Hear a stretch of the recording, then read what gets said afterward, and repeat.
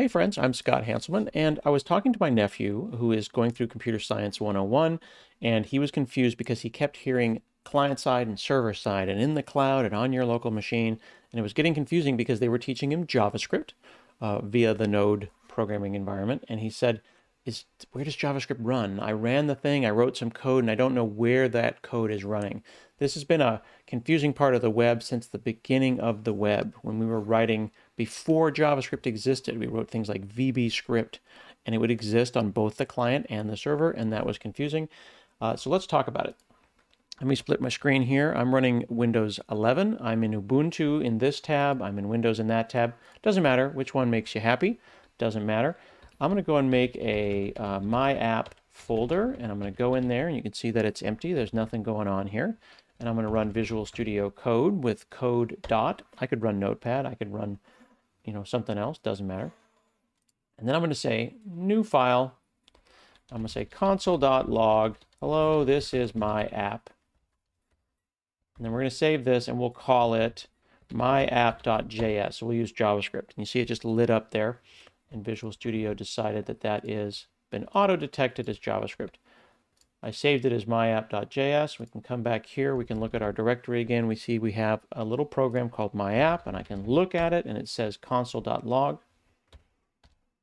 There we go. And I'm going to say, actually, you see how it's, when I do that, I end up getting my prompt right there again. That's because I didn't press enter. And then when I was outputting that, it didn't press enter in my prompt for me. So that's interesting. All right. I'm going to type node my app, and it says, hello, this is my app. Is this on the client side or the server side? Well, there is no client or server here. There's only my computer. My computer is arguably the client for a non-existent server. We're just running this app locally. It runs and it goes away. We ran it, it went, it's back, it's gone. Okay. That is JavaScript, and it's running as a command line application. This is the command line or the prompt in my terminal here, and that application ran, and then it went away. So it ran within the context of Node. Node knows how to speak JavaScript. It fires up this JavaScript engine, and it does the right thing. When you run an application from the command line that doesn't have any connectivity to the outside world, that is entirely self-contained and running on my computer. However, let's go into another folder. Let's go to this folder here called Client versus Server. And in this folder, I have a server.js. Let's take a look. I'm going to run Visual Studio Code again. We'll bring this up here. And in here, I have a server.js. Doesn't matter what it's called, but I named it server.js. And it's not called myapp.js. And in here, we say, I'm going to use HTTP, the Hypertext Transfer Protocol, and we're going to write a little server that a client's going to talk to. So we make our server, and this is a little cheesy, but what we're going to do is we're going to say if the URL, if the address has a backslash, it's only a backslash, or excuse me, in this case, a forward slash, we're going to output some HTML. We're going to say this is a home page. And then if you hit /student, we're going to say this is the student page. And if you hit /admin, we'll say this is the admin page. And we're going to listen on port 5000. Ports are like windows into your house. The computer is my house. The port is a window. So we're going to be peeking our head out of one window. The one we're going to listen on is 5000. And it's going to go ahead and start up. So what I'll do is I'll switch back over here, and I'm going to say node server.js, just like I said node my app, and I ran the other one. I'm going to run this one, and here it says web server at port 5000 is running. Now look at this. Remember before when we said console.log, we said, hello, this is my app. Here I'm also saying console.log, and I'm outputting that we're running on this port. But then we have this other thing called server that's doing other work. All this other code, we didn't see any output there, did we? We only saw this. So that is running on my local machine, and my app is running and it's listening. It's listening on port 5000. Now I'm going to put myself in the corner here. We're going to bring up our browser. We'll put our browser over on the right. Okay. What I'll do actually is I'm going to put myself in the center here. Okay. So here's our server. This is our server on this side. And this is our client over on this side. They happen to be on the same computer, but pretend for a second that this is over here. This server, that could be in Azure, or that could be in Amazon, that could be some other computer somewhere else. And over here, this is you. You're on your phone, you're on your computer, you're doing something. And I'm going to type in localhost 5000 in the URL here. And it says, this is the home page. Cool. Let's hit /student. This is the student page. So we just, on our client up here, our web server, we hit localhost, which is my local computer, the machine I'm on here. Looking in that window, that port 5000 /student, and we saw some HTML. We saw some HTML. I can actually move myself down over here, and I'm going to right click and say view source.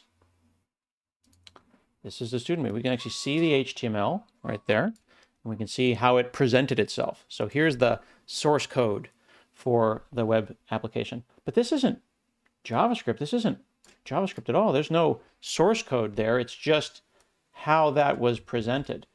But when we look over here in Visual Studio Code, okay, on the student page, we see that right there. Look, it says if the URL is /student, we're going to output this is HTML, and then we're going to write out to the response. We're going to write out to the response, this is the student page. If I right click over here and I say view source, this text right here, okay, this text right here,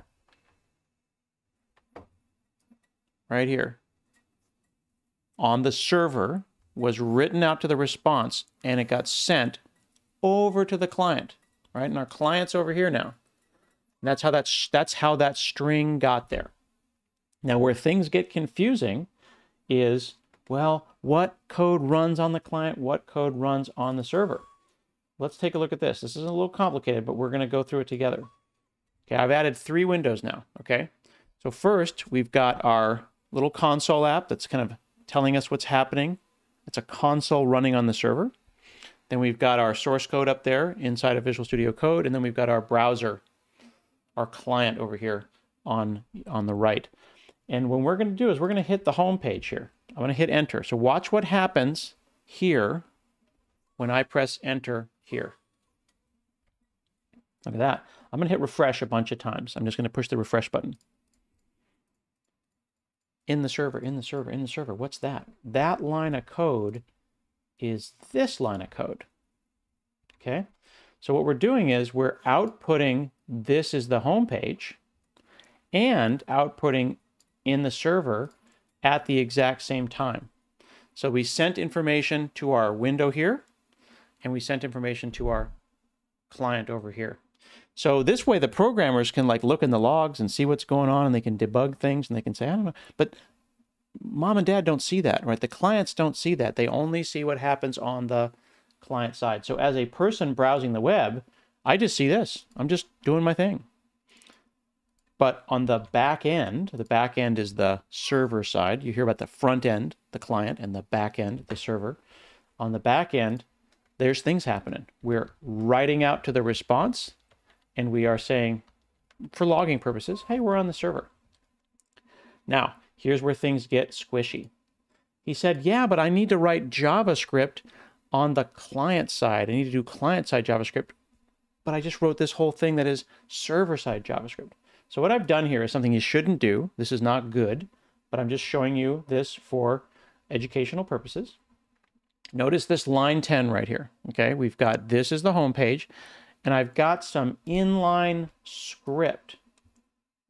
So I'm going to send some JavaScript along with my HTML over to the browser, and that script is going to run. Now, we've seen console.log before. We saw console.log just a minute ago, right? Console.log saying, hey, I'm on the server. But this console.log is going to say, hey, I'm in the browser. They're both JavaScript. They're both JavaScript. But browsers come understanding JavaScript out of the box. So what we're going to do is we're going to press F12, the F12 button. Okay? We're going to press F12. And what I'm going to do is go like this. I'm going to go like that. And then we're going to hit refresh. So you're going to watch on the server here, and then you're going to see in the browser right here. There you go. Okay, hit refresh. So each time I'm hitting refresh, the server listens on that port 5000, runs its code. It runs this console.log in the server. It sends that response over to the client, The client then receives the HTML and says, oh, this is the home page. Inside of that HTML is also, we saw some embedded JavaScript. We sent some JavaScript along for the ride. And that said in the console that we got from our dev tools or our F12 tools, said in the browser. So in this case, we have JavaScript on the server and JavaScript on the client. But if we remember that the person on the front end, the user, non-technical parent, they're experiencing this. They probably won't ever even see this console.log here. That can be debugging for you, the developer. But that's an interesting way to think about the client and the server. Okay? If you like beginner videos like this, let me know in the chat what you think we should talk about in the future. I do realize that for some of you, this is very 101 beginner level content, but this was a question that my nephew had, and now I wanted to put it out there on the internet because apparently they didn't teach it in school, and I would encourage you to check out my other videos on computer stuff they didn't teach you in school. Thanks a lot, and subscribe, please.